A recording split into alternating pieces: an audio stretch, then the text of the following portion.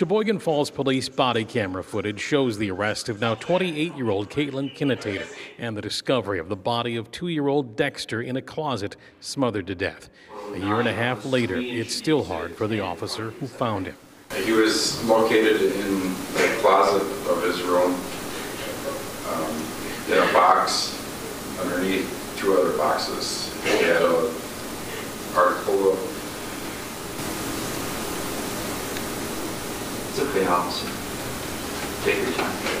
Kinateder admitted killing Dexter, but after 2 days of expert testimony, the judge ruled she's not responsible because of bipolar disorder and severe depression that left her unable to resist the urge to kill her son. There are very few cases that I would expect any of us feel the sense of loss as great as we feel in a case like we have here today.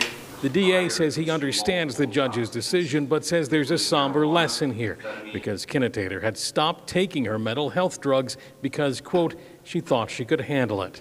People should not, if they have a mental health problem, ignore it. They should not try and self-medicate.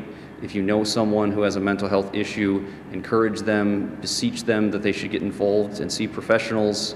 Kinateder left court here still in custody. The judge still has to decide how long she'll be required to receive mental health treatment and whether that'll be outpatient or in a mental institution.